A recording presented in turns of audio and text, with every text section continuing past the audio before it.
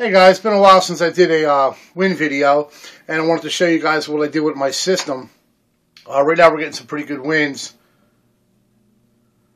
and making some pretty decent power. I got all 4 turbines tied into my system now. Here's the voltmeters down here, and they're all listed what they're doing.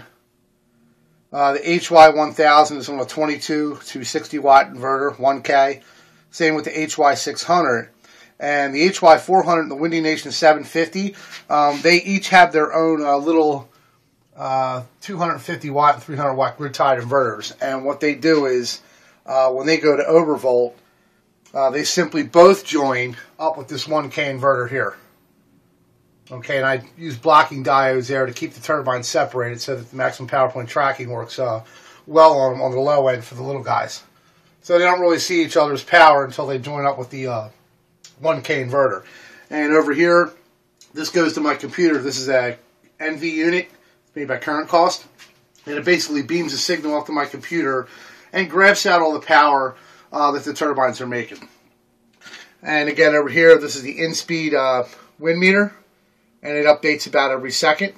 On the bottom right there, switch that over, it'll show you maximum wind speed. Alright, which is 30.7 miles an hour.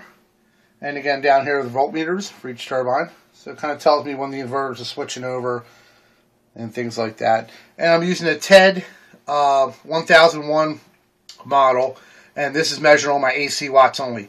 I don't have anything on the DC side because I'm just basically grid tied. And everything comes over to here to a breaker box, and from a breaker box to a kilowatt meter, and then back into my electrical panel. And what I did with the whole system is I had a PV powered inverter that got hit by lightning from one of my customers, and I took it all apart, took the guts out of it, and put all my inverters in here. So I thought that was a pretty cool move. All the DC part is wired in here, okay, and the inverters are up top inside, and then all the AC stuff is down in here, and I have the disconnect I can use to shut it off and all that stuff. So, pretty cool system. It's working well. I'm real happy with the turbines. So far, I've seen about 2,100 watts out of the system, which is pretty good. It does take a while for things to register because nothing's hardwired on the data end of it. But I'm pretty happy with it. Things are working out pretty well. Hopefully, I'll have lots of days of wind like this. But even on the low end, using the 4 turbines, it's not too bad. I'm usually up about 100, 140 watts with all 4, if all 4 are getting wind, around 10 miles an hour. So, because they're spread out, it depends on which turbine is getting how much wind. They're not all in one spot, so you got trees blocking some of them and houses blocking the others. So it's really hard to gauge how each one performs. But as a whole system, it does pretty well. I mean, 2,100 watts, and I think I got 2,700 watts worth of wind power. So I'm not too far off my mark. I'm getting there. But again, the way these things register, it's really tough because if the gust doesn't stay up there, then things won't register for the highest peak. So far today I made 1.5 kilowatt hours. And right here, these are brakes. These are the brake switches, all 3 of them here, and they're labeled. There's the HY400, the HY600, and the HY1000. I didn't do one for the Windy Nation one yet. I'm going to get ready and do that, and then put some of this hodgepodge back in another box. And there's my dump loads up there.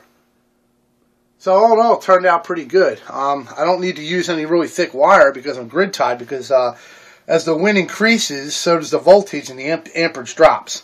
So basically all this wire is just 10 wire. That's all I really need to do the system with. Because you figure 30 amps at 60 volts, that's 1,800 watts, and none of these turbines will make 1,800 watts. So that works out pretty well too. Now here's some low wind. You can see what I'm getting on the low wind side.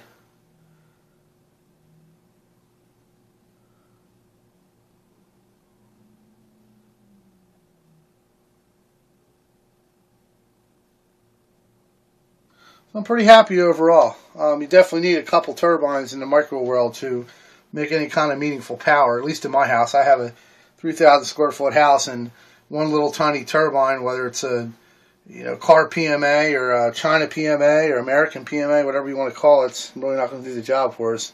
and we can't put up a big 2K or 5K turbine, so I had to do micro wind. And saying that, you need a few turbines to get any kind of power. But as usual, the wind's all over the place. But you get the idea, making pretty good watts. Every once in a while we'll get a good 30-mile-an-hour gust, and I'll get all close to 2K.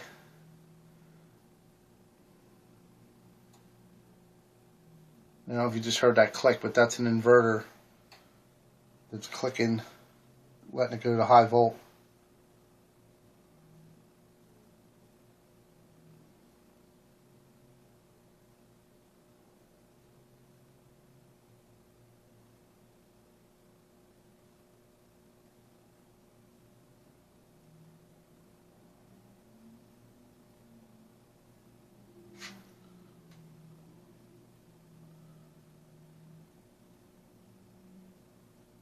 It takes a little bit for things to register.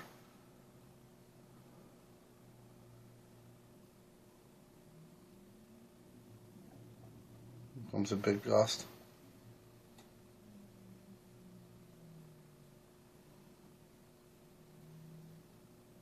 Now again, this is with all 4 turbines. This is with the WindMax 400, 600, and 1K, and then the Windy Nation 750 PMA.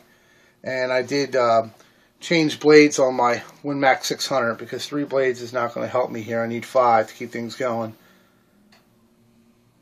You can hear the inverters clicking over.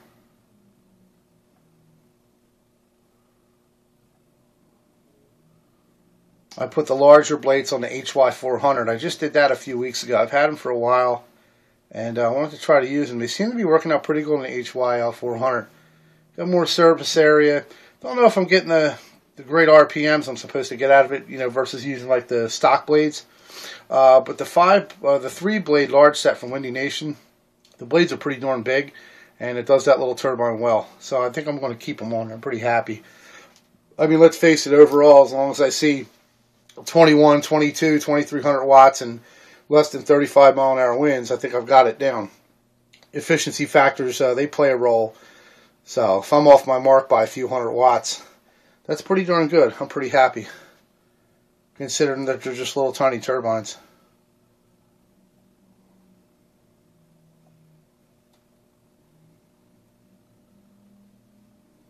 Try to get you a shot here. Yeah, we're getting over 1K. Winds are pretty good. It's nice to see that up into almost low 20s. Yeah. In the low 20s there. I'm getting 1K out of them. I'm happy with that. Again, considering what they are. 3 are mounted to my house. 1's mounted up above a tree. Not too shabby. I didn't go outside. We just had snow. And you guys know what my turbine setup looks like outside. I just wanted to show you the control system and how pleased I am how it's working. And it's working really good. And again, it's pretty simple. The turbines come in 3-phase. The rectifiers are in this box too. And they just go right to the grid-tied inverters. And from the grid-tied inverters, I have them hardwired. I cut the cords off and wired them up inside this disconnect here. And then wires go back just to 2 2-pole breakers. I actually have just 1 breaker running it right now.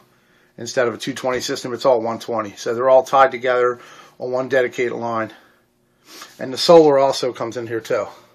And that's for my end-phase units. And so everything's basically tied into here for 220 and goes back through this meter. And this little meter's spinning. You see it spinning.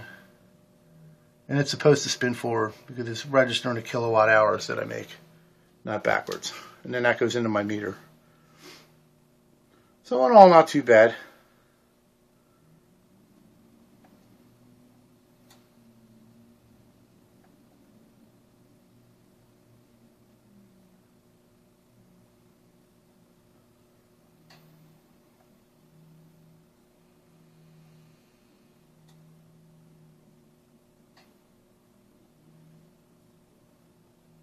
Again, you can hear the inverters clicking.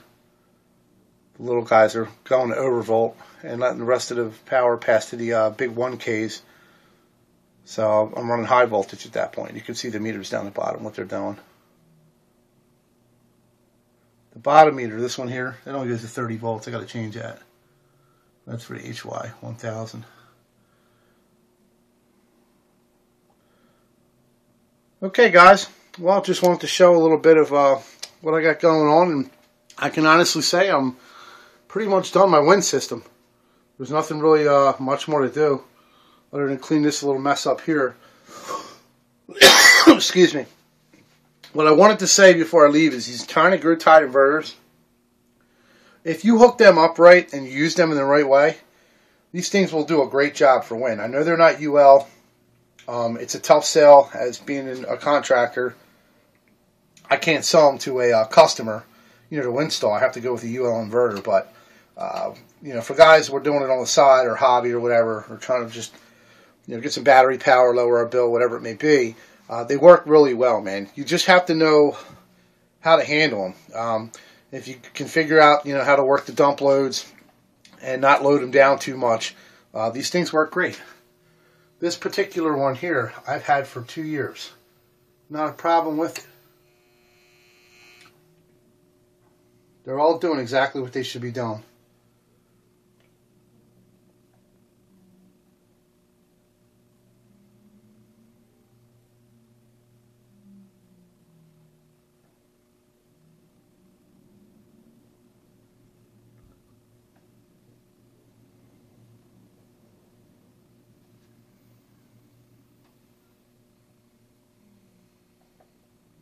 And if you noticed, I'm not going overvolt on the big guys.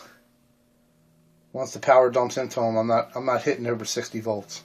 That's another good thing. So I'm not wasting any power. Once in a blue moon I do, but 99% of the time, as long as the grid's on, I don't have any issues. If it's off, obviously everything just goes up to the dump load.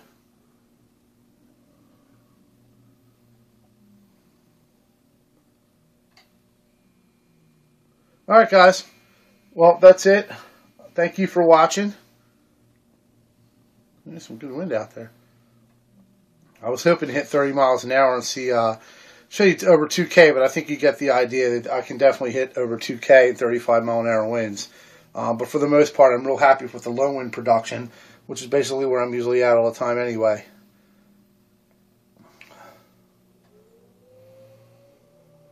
Alright, guys. Thanks for watching. Appreciate it. Take care.